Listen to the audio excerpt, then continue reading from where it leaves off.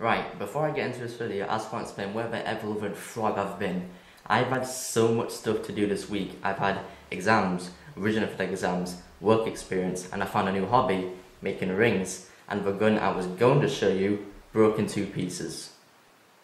So here's the gun I was gonna show you. It's the Farquhar Hill, Britain's first semi-automatic rifle, and as you can see, it's clearly broke, and I think you can guess how it broke.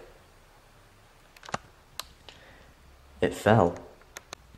But I don't want this just to be an apology video, so I'm going to show you one of the first warning guns I made, the MP40. Like the MG42, I actually made this for my dad for Christmas, but unlike the MG42, I managed to complete it before Christmas Day.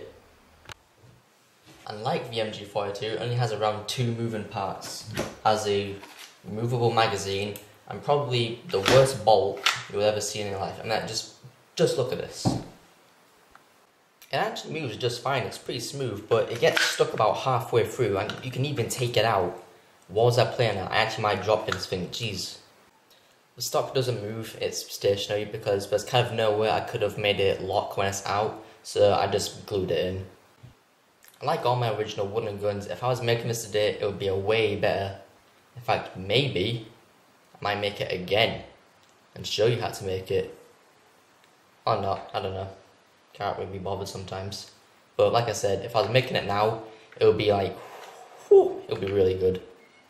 Basically, all the gun is made from the stuff that I usually use, the LDF wood, you know, the stuff that shelves are made from nowadays, and the barrel is made from, I think, just a curtain pole that I scrapped.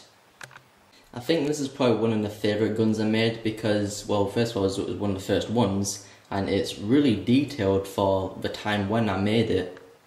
I've gotten almost every detail right, from down to the screws, down to all the bevels on the plates. So that's really all I can say about it. It's like the MG42 where it has all these big pieces that I have to explain how I did it. It was actually pretty simple.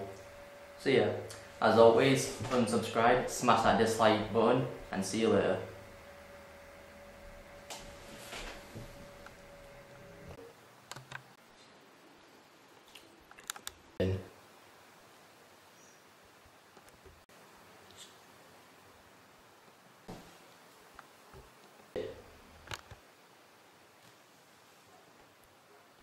So